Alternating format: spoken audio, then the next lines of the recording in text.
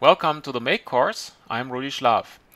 This tutorial is about evaluating conditional statements. So we will discuss how to deal with situations like this here, where we have in an if statement or a while statement something like 3 conditionals and they are combined with several operators. Before we go on, let me point out that this video is based on the 3 videos that we did before it. And so I encourage you to watch at least video 2 and video 3 that introduces control structures and basic logic and Boolean operators before doing this tutorial. Now in this tutorial you will need to deal a little bit with Arduino hardware, and if that's a mystery to you, then please visit eeawesome.com and click on the videos tab, and there you see 6 videos that I made that get you started with the Arduino. Let's go back to the Arduino sketch of video 3 about Boolean operators. And if you remember, there we had 2 buttons hooked up to the Arduino that controlled one LED. And here with the AND operator, we created a situation where the LED would only blink. These are these 4 lines down here if both buttons are pressed. And so this was achieved by the NOT operator acting on the digital read button pin 1 function, and then that was combined with AND with the same for the other button. And so only if both buttons were pressed, and remember digital read yielded a 0 because the buttons connected the pin to ground, and so with the NOT here we generated a 1 whenever a button was pressed. And so 1 and 1 yields 1, and then we compared that with a 1. And then the if was happy and the LED was blinking. So both buttons pressed, LED blinks, only one button or no button, the LED did not blink. Here you see it in the flash. So these are the 2 buttons, that's the LED. Buttons are hooked up to pins 2 and 3, and the LED here is on pin 8 with the red jumper. Now you see here I don't press any button. The LED is off, so if I press one of them, still off, the other one still off, and I press both buttons, now the LED starts blinking. Okay, let's start play with this conditional a little bit. The first thing I want to show you is that we don't really need this comparison with the 1 to get the true or false readout for the if function. So we can simply delete this and upload, and you will see that this still works. Here we go. One button, the other button, nothing happens. I press both, the LED blinks. So nothing changed, exactly the same like before. Well, what is going on here? It seems we don't need any comparison. We don't need any question that we're asking here, is this here really 1 or not? Well, it seems it's enough if we simply have a 1 as result of the evaluation of our logical statement here. And so let's put this to the test. We can just delete this here with the buttons and just put a 1 in here. So if what I just said is true, then the LED should simply blink after I upload this, because if finds a 1 here and then it concludes, aha, whatever is in my parentheses is true, it's a 1, and then let's do what's here between the parentheses. Okay, let's upload this. And here you see it, the LED blinks, so the 1 is enough to satisfy the if statement. Alright, let's see what happens if we put a 0 in there. You probably guess what will happen. And indeed, it does not blink. So now you know how the if statement really evaluates what is between the parentheses here.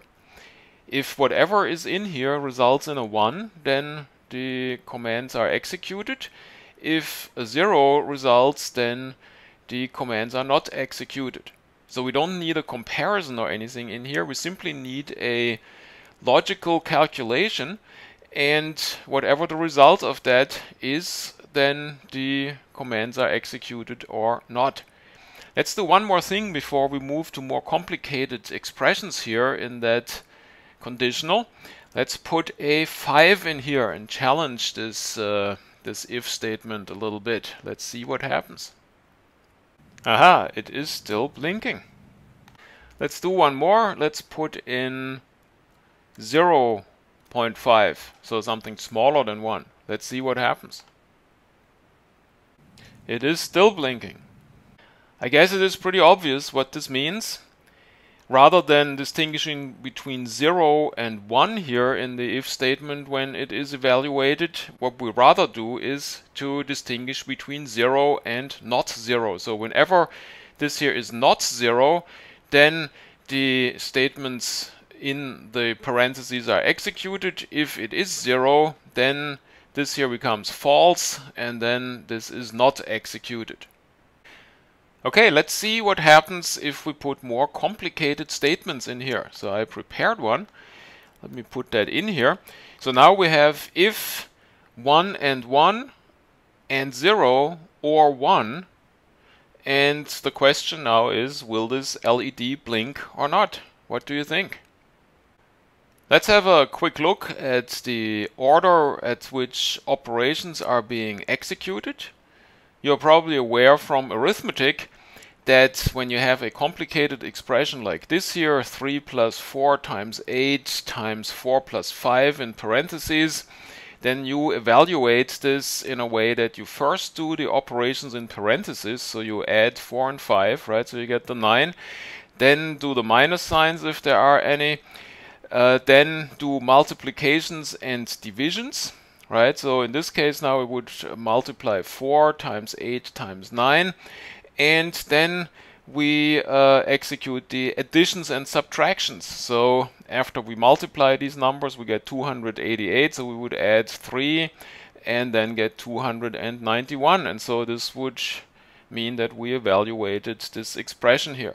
So when it comes to Boolean operators, to logic operators, then we first do the not operators, then we do the operators in parentheses, then do the AND statement, the AND operators. The geeks say that AND has precedence over OR, and then at the end we do OR. So AND is a little bit like multiplication and OR is a little bit like addition in the arithmetic parallel. So when it comes to the expression that we just saw in the Arduino sketch, 1 and 1 in parentheses and 0 or 1. So we would evaluate that first by do the operators in parentheses. We don't have a not operator here. So we would evaluate 1 and 1, and you know by now that this yields 1. So we would get 1 and 0 or 1. So I wrote that here. And then, of course, we would do the AND because it has precedence over OR. So we would combine 1 and 0. So that gives, of course, a 0, right? Because both AND inputs have to be 1 to yield a 1 at the output. So we get a 0 here. And then we OR this with 1. And of course, 1 or 0 gives us a 1. So the evaluation of this entire statement is a 1. So according to this theory, the LED should blink. Let's have a look. Okay, let's upload this. And indeed, the LED is blinking. One burning question that you probably had is, how could one implement this with gates? And so here I whipped it up in iCircuit, and here you see it. This is the AND in parentheses. So we have two 1 inputs, 2 high levels, 2 times 5 volts at the input. So the gate is 1, and then we feed this into a second AND gate that combines this output here from the statement in parentheses with the 0 that we have in the second AND, and then the result of that operation then we feed into the OR statement and OR it with a 1. And so you see that at the output here we get 5 volts. So that corresponds to the 1 that we just saw demonstrated by the Arduino. So after this brief interlude, let's try this out with a while statement. So let's go back to just the 1 and say here while 1 and upload this. And of course it blinks again. So it seems the while loop evaluates what's within the brackets here in exactly the same way like the if statement. And so this is really C++ wide. Whenever you have a conditional, then it is evaluated and the result is either true or false. False if it's 0, true if it's not 0, right? The one is just one of many true statements that we can have here within the conditional. We just saw that by putting in 5 or 0.5. So if it's 0 or not 0, and then we execute what is within the conditional statement or the loop. Now you know how C++ evaluates conditional statements. I hope you enjoyed it. Thanks for watching.